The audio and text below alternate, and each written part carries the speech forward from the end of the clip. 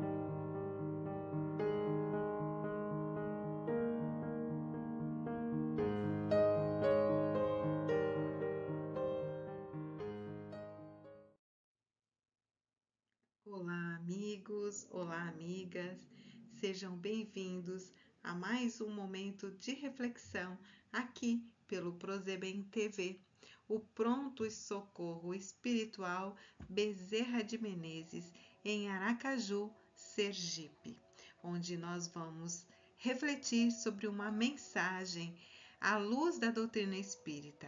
Hoje nós trouxemos o livro Calma, do Espírito Emmanuel, psicografado por Francisco Cândido Xavier.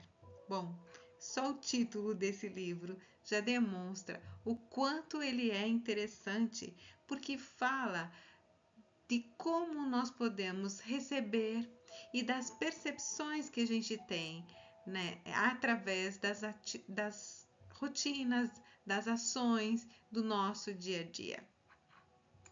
Esse livro tem o item chamado Segurança íntima, que Emmanuel nos fala com tanta propriedade, com tanta importância sobre o nosso equilíbrio emocional através dos impactos do nosso cotidiano, do dia a dia.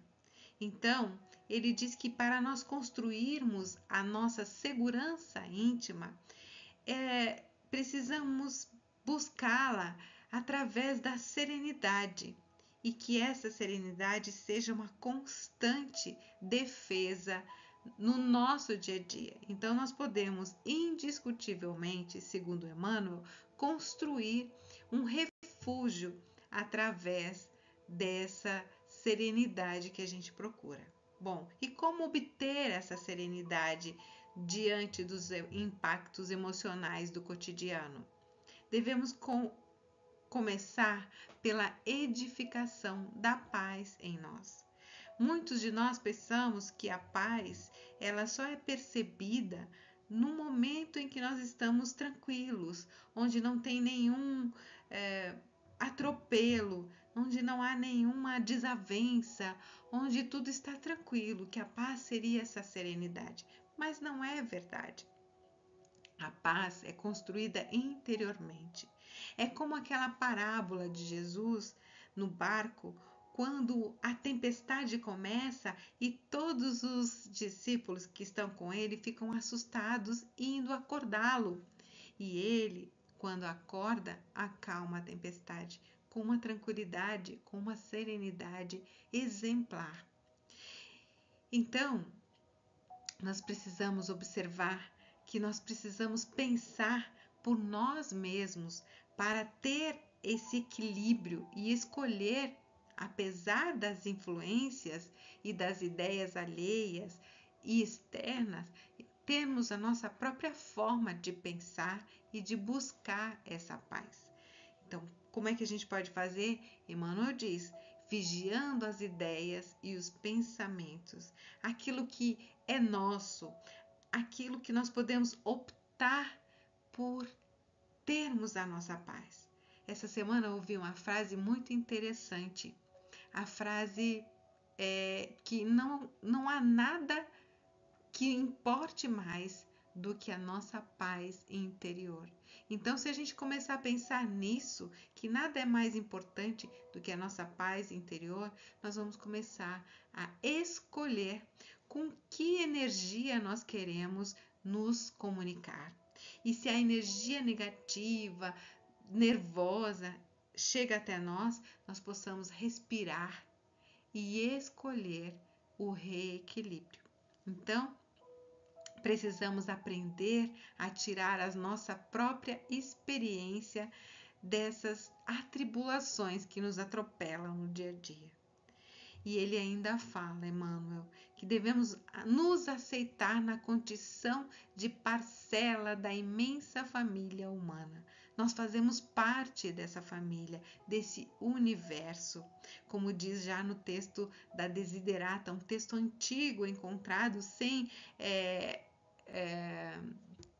autor conhecido, com autor desconhecido, dizendo que nós somos filhos do universo, somos irmãos das estrelas e das árvores, e que sem nós perceber, o universo vai cumprindo o seu destino, e nós, dentro dele, participando, querendo ou não, participando dessa imensa família humana.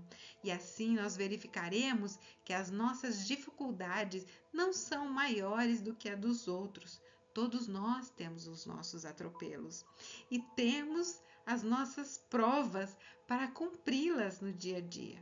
Então, buscar aí o quê? Cumpri-las com humildade, sair do vitimismo, porque todos nós passamos por dificuldades. Então, nós não somos o único ou a única no universo que está passando por dificuldade, por atribulação. O nosso sofrimento não é o maior do mundo, apesar de ser um dos mais difíceis para nós. Existem irmãos, existem irmãs que passam por dificuldades e às vezes até muito maiores do que as nossas. E quando nós conhecemos essas dificuldades, nós acabamos encontrando uma força em nós que nós desconhecíamos. É a força da fé. Porque quando temos fé, nós conseguimos enfrentar a nossa adversidade. Compreendemos que por sermos espíritos imperfeitos, nós não estamos isentos de cometer determinados erros. Erros que nos devem convidar a parar e reexaminar as nossas ações. Todos somos imperfeitos e somos falíveis e precisamos aceitar essas nossas imperfeições e falhas para podermos entender a nossa vulnerabilidade, avaliar, nos melhorar e seguir adiante. Então, que aprendamos que a estrada dos nossos entes queridos pode ser muito diferente da nossa. Tendo o entendimento que a estrada deles e a nossa estrada podem fluir uma ao lado da outra, mas nem necessariamente elas não se confundirão em uma estrada só. Nós não podemos desejar para eles o que a vida deles não lhes oferece. Nós não podemos viver a vida deles, fazer a escolha por eles.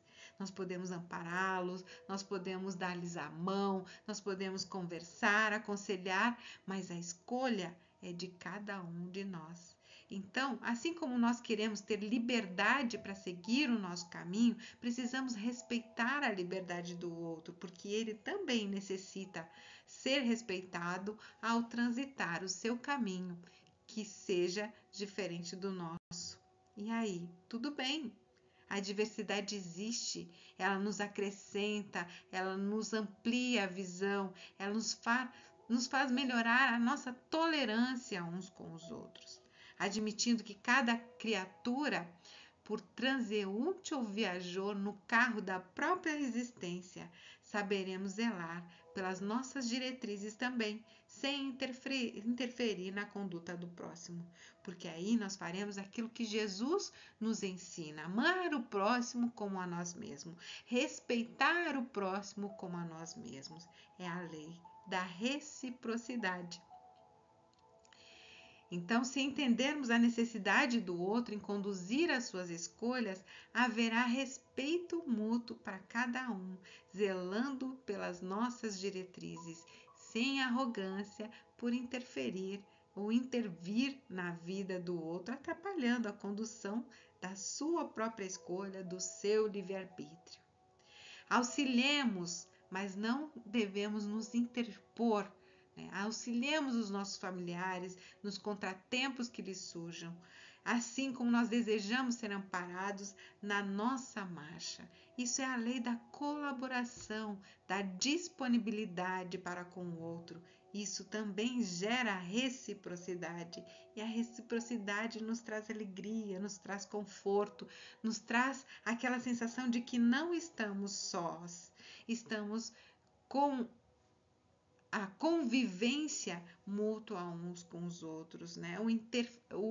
O interessar-se um pelo outro, né? Querendo amparar e apoiar quando precisamos, e também aceitando essa ajuda, esse carinho, essa atenção que um irmão, a irmã, nosso fraterno, né, gostaria de nos proporcionar. Bem, ele também fala na convicção de que todos nós nos achamos num caminho, né, numa busca das nossas realizações mais ou menos idênticas. Todos nós estamos caminhando na vida da Terra e somos atraídos uns aos outros pela lei de afinidade entre nós. Então, pode ser que sejam idênticas, pode ser que sejam diferentes, mas estamos ali em riscos análogos e que nos podará qualquer impressão de privilégio de nós perante o outro, à frente dos companheiros da nossa jornada aqui na Terra, com os quais nós precisamos sim estar em paz, na garantia da própria segurança, porque já diz, né? Não somos os únicos, não somos aqueles que sofrem mais. Nós temos as nossas dificuldades e às vezes parece imensa, mas nós temos uns aos outros para nos auxiliarmos mutuamente. E isso vai ajudar a trabalhar em nós a humildade, entendendo que nós não somos mais ou maiores do que ninguém, que nós temos sonhos mais ou menos semelhantes e que corremos riscos semelhantes também. Nos atraímos pelos mesmos polos e manteremos a paz com quem convivermos com um sinal de diretriz de segurança. Então, Emmanuel pede que reflitamos sobre tudo isso para concluir que esse ou aquele viajor no mundo tem necessidade de proteger a viatura que lhe diga respeito, a sua vida, o seu caminho, o seu corpo, da maneira que não podemos suscitar desastres que ameacem a eles,